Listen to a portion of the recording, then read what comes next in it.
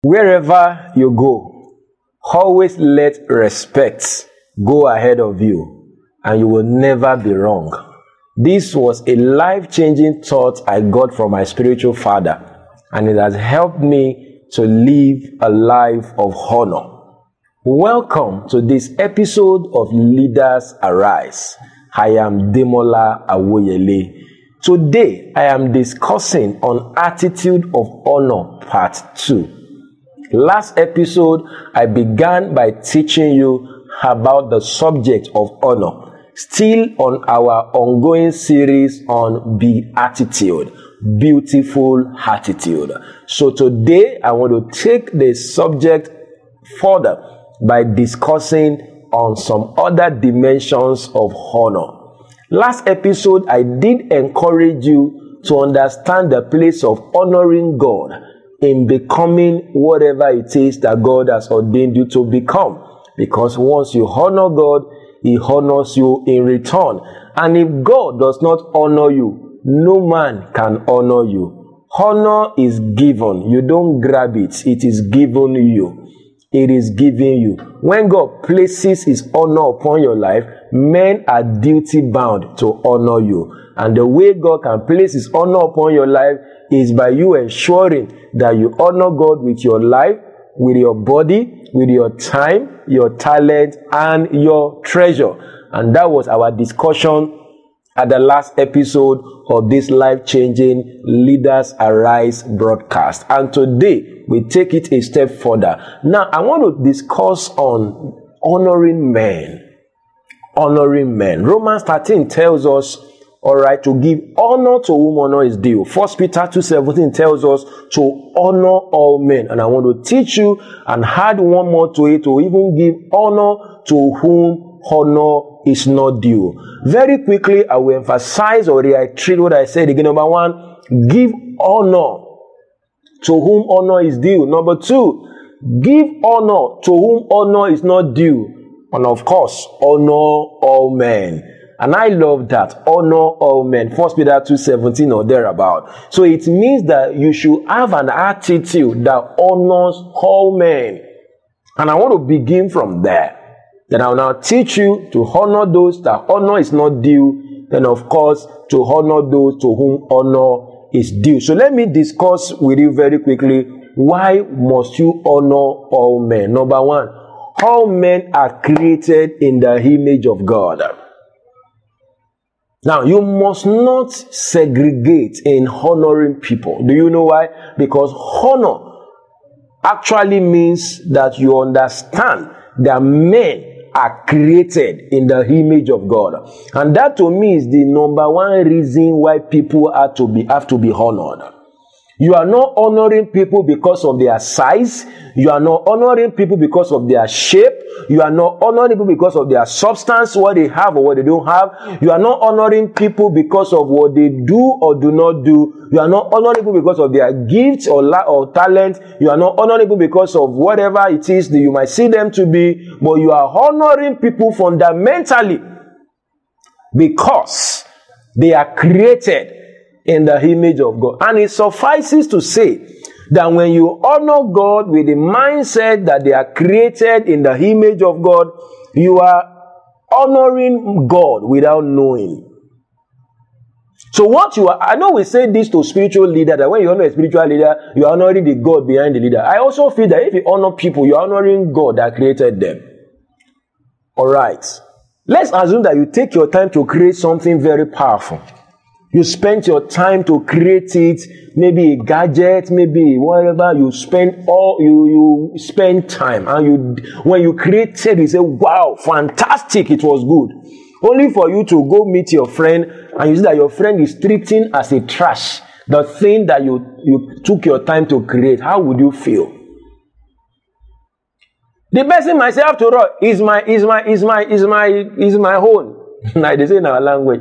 At least it's mine. The Father is yours, but somebody created it before you can even get it. Alright? That's why you can't take a Nigerian note or a US dollar and treat it anyhow. You can go to jail for it. Why? Because the integrity of that country is at stake. You don't have to roll. This Naira note, they are mine. This dollar note, they are mine. I can tear them. I can rough handle them. I can use them golf. They can use them to smoke weed and all of that. After all, it's your own, but it's carrying the signature of a government. The government of Nigeria, the government of US, and all of that. The same thing with every human being you meet. Even if they are your drivers, or they are your servants, or they are the lower rank of the society, when you honor them, you are honoring them with the consciousness that these are created in the image of God. Just the way you won't take it lightly, all right, when somebody maltreats what you spent your time to create, I don't think God will take lightly to when you treat unjustly, when you treat dishonorably the people that God took his time to create. It doesn't matter who they are. God took his time to create people. When God finished creating man, God said it was good. It doesn't matter how people now turn out afterward, but we are honoring them because they are created in the image of God. Why must you honor your spouse? She is created in the image of God. He is created in the image of God. That your spouse is the gift of God to you. That your spouse carries the signature of God. Why must you honor your staff? Why must you honor your church members? Why must you honor the cab driver? Why must you honor the cobbler? Why must you honor the accountant? Why must you honor the cleaner, the janitor? Why must you honor whoever it is you meet, the office clerk and whoever? Because that person is created in the image of God. So it is not first about who they are. It's not first about how they look. It's not first about what they do or what they do not do. It is first and fundamentally about who created them and in whose image are they created. So if you believe and know that men are created in the image of God, men carry the signature of God, you need to honor men. Number two, you honor men, all right, because no matter how bad anybody is, there is something good about that person. Did you see that now?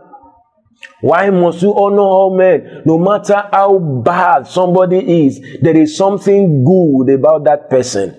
That person may have a billion things that are not good about him or her, but I can bet it with you, that person has at least one thing that is good about that person. So honor says, I choose to see the good side of this person. And I will appreciate him for that. Because honor actually thrives on estimation. Estimation. When you esteem somebody or something highly, you will honor that person or thing. And there is no way to esteem somebody correctly unless you see that person for what they are.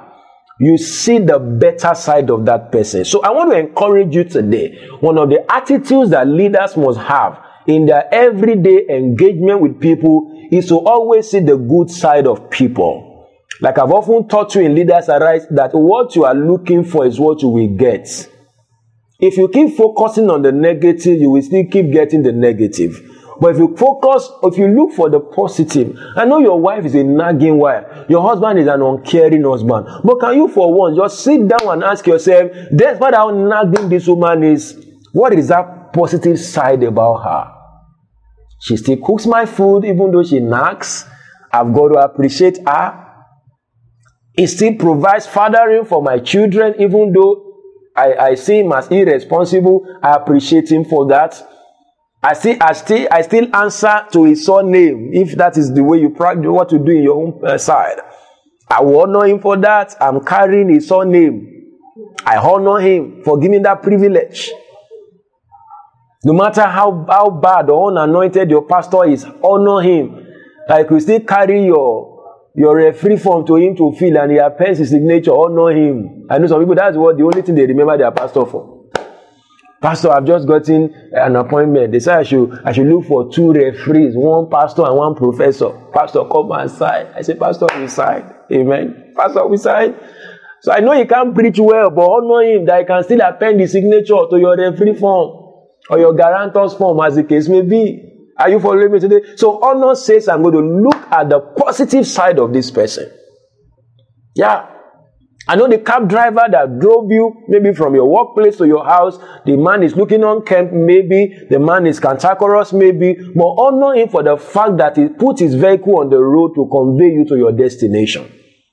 If not, probably he will have trekked, but that he put his car on the road.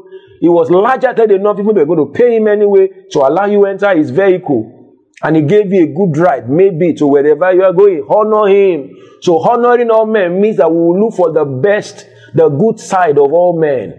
We will not focus on the negative. We will not focus on what they are not doing. We will focus on what they are doing. We will not focus on the bad things they are doing. We will focus on at least one thing that they are doing. And listen to me, what you are looking for is what you will get.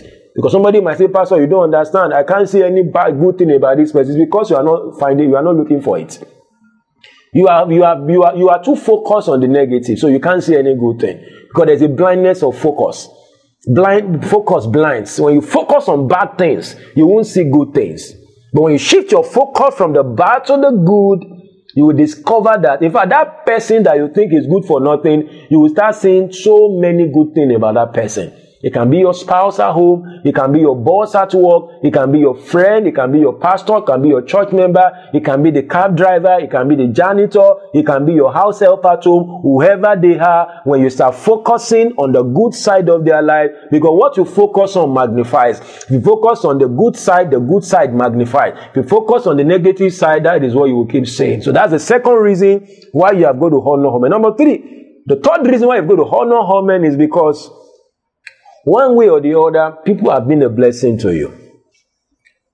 In this side of the world, we are too quick to forget what people have done for us. We are too quick to forget. And that's one disease that God must cure humanity of. And you can't be a great person or a leader who forgets what people have done for them. I've taught you before in Leaders Arise, stop looking for people to appreciate you. Do good for people and move on. God is your rewarder. Don't do something good for somebody and now sit on it and say, this person must honor me for what I've done. No. That's not how to live. But I'm not talking to people. I'm talking to you, the recipient of what somebody has done to you. Honor them. Honor your parents because they brought you to this world. They trained you. Last week, I celebrated my birthday. My mom was with us in the house. After I wake up, she was praying for me and all of that. I had to appreciate her. I said, Mom, thank you for raising me raising me up to become the man I've become today. She prayed for me, she appreciated me, but I appreciated her more because there won't be Pastor Demola if not for her. So why must I honor my mom? Number 1, she brought me to this world. Number 2, she raised me up. I know you might be saying, Pastor, I was not privileged to have a parent that raised me up. I didn't even see my dad. I didn't even see my mom. I was given birth to and dropped in a gutter or orphanage home. But appreciate the fact that they brought you to this world. That somebody carried you in a womb for 9 months. She deserves honor. That somebody made his sperm available to fertilize the egg of your mother to give birth to you, even though they said that man is irresponsible. Honor him for the mere fact that he was a channel via which you came to this world. So in honoring all men, you have to find out what people have done for you. Don't be ungrateful. Don't be an ingrate. No wonder in Psalm 103, the psalmist says, bless the Lord, O my soul, and forget not every of his benefits. That means human being has a capacity to forget. But great leaders don't forget. They don't forget those that God uses as ladders to bring them to where they are. Because sometimes success can be intoxicating. When you have become what you have been dreaming to become, you want to care less about who was instrumental to your getting there. And know that nobody can become success alone. There is no self-made man. If you ever hear anybody tell, I'm a self-made lady, I'm a self-made man, that person is lying or deceiving himself or is ignorant. Everybody is a product of contribution of other people. So honoring all men says, find out what somebody has done for you and honor him for that. Yeah, honor him for that. And there is nothing too small to honor somebody for. Honor your wife for giving you a good meal. Honor your wife for consenting to marry you. Honor your pastor for preaching to you. Honor him for providing pastoral guidance and for praying for you. Honor him. Honor your lecturer on campus for teaching you without which you will not be a graduate today. Honor. Recognize what people have done for you and honor them. Honor them. That is the way life works. Honor people. Honor people. Find out what people have done for you. Honor them. Don't be forgetful. Somebody said if we forget our problem, the same way we forget our blessings, we'll have much more peace. We forget our blessings too quickly, but we remember our problem too quickly also. If we forget our problem the way we forget our blessings, we will have much more peace than we currently have. Because we forget our blessing, but remember our problem. But God wants you to remember your blessings and forget your problem. That was why a songwriter sang, count your blessings, name them one by one, and it will surprise you what the Lord has done. Can you count your blessings? You will find reasons to honor God. Can you count your blessing as an employee in that company? You will find reason to honor your boss. Can you count your blessing as a member of that church, as a pastor in that church? You will find reason to honor people in that church. Honor the pastor, honor the members. So how do I ensure that I honor all men? I must ensure that I find out what people have done for me and I will appreciate them. I will honor them for it. I wish to say this a billion times. Find out what people have done for you and honor them for it. And can I also say today that there are two ways to live a life of honor. Number one, live a life of honor on a daily basis. Then number two, do acts of honor on some special occasions. Live a life of honor on a daily basis, but deliberately do acts of honor. There is an everyday way to live a life of honor, but there are times you have got to strategically and preparedly do some acts of honor. Acts of honor. And life will always provide you opportunities to show honor. Don't miss those opportunities. Don't miss those opportunities. Don't miss those opportunities. Don't miss those opportunities. That your boss at work is having his retirement. Honor him. Celebrate him. Yeah, celebrate him. Having his retirement, don't say good riddance to bad rubbish. Thank God you finally lead this department. No, honor him if you want to last in that department too. Because honor is a seed. What you give is what you get. If you don't give honor, you can't get honor. If you don't honor people that have gone ahead of you, you can be honored by those who are coming behind you. So instead of only living a life of honor, look for strategic moments that you practice honor. Practice honor. Your wedding anniversary, practice honor. Honor your wife. Honor your husband. Look for strategic moments to practice honor. Practice honor. Practice honor. Even when you lose your parents, the way you bury your parents too can be a way to show honor. Some people just bury their parents anyhow. They say, after all, he has died or she has died. No. And that will probably justify why people spend money on burial. But life is not a waste. If it's not just sending money on what is not. But to give your parents a befitting burial is part of honor. I don't know how, but I want to say that if there's anything like that, the spirit of that departed folk will be blessing you. Because you honor them even at their death.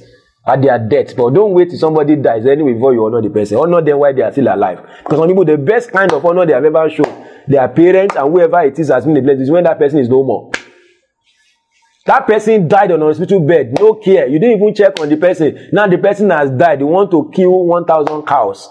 That's no honor. That's something else. So honor people while they are alive. But I'm saying look for strategic moments. There will always be such opportunities. You must be quick to spot them and make use of them. When the father of Jacob and Esau was about to die, said, I'm about to die. I want you to go out there to go and fetch venison for me, such as my soul loves. The children didn't start grumbling and say, what kind of father is this one? No, that is a strategic moment. They have got to honor their father. And that honor provoked a blessing in their lives. It was that blessing that made all the difference in as to who they became in life. To look for strategic moments to honor people.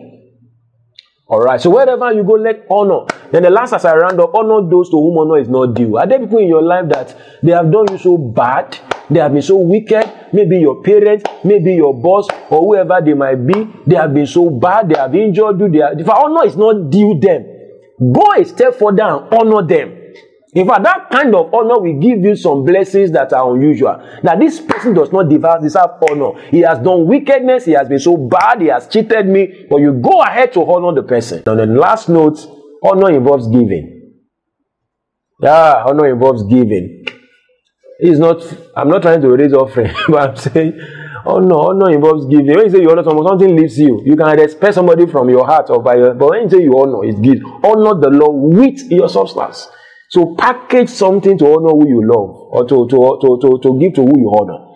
Therefore, something you give your time, your treasure, your substance to honor the person that you claim to honor. I hope today's episode of Leaders Arise has been a blessing to you. I've just discussed on the subject of honor, and I want to encourage you, live life with the attitude of honor, and your life will be honorable. Your destiny will be great as God has ordained it to be. May that grace to live a life of honor come upon you, and may this season be your best season ever. Thank you for your time with me on today's episode of Leaders Arise. I look forward to hearing from you on our various channels. Till we meet again at the next episode. Go right there and win with Jesus. Bye for now.